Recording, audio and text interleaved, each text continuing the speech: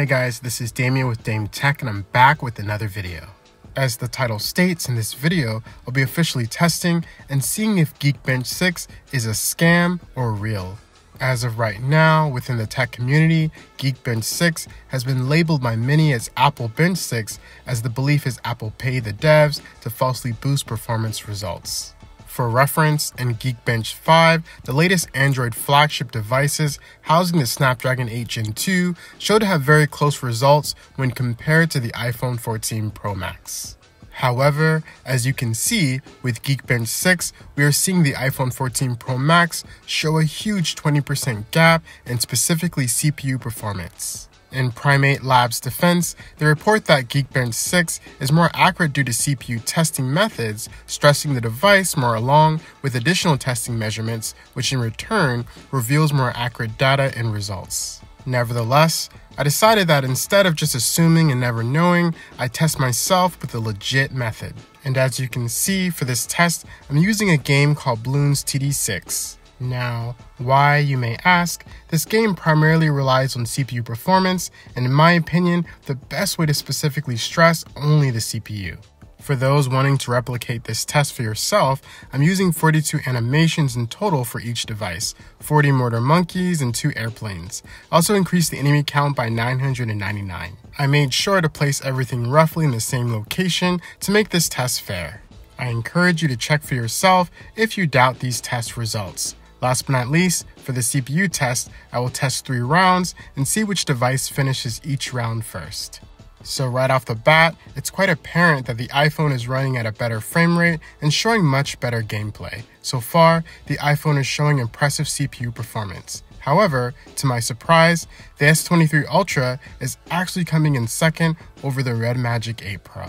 But before jumping to conclusions, let's see how each phone performs as the round progresses and throttling kicks in for the iPhone.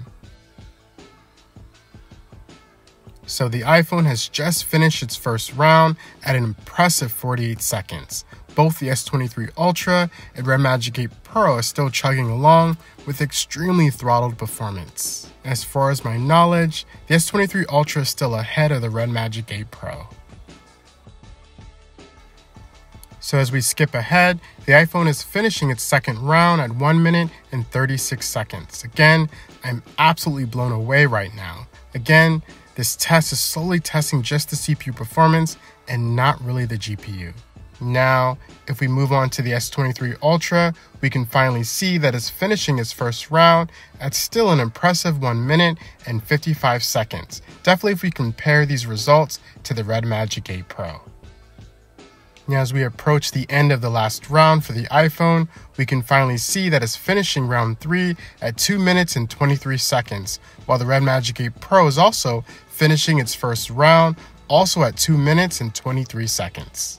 Nevertheless, I'll just go ahead and fast forward so we can see the overall results.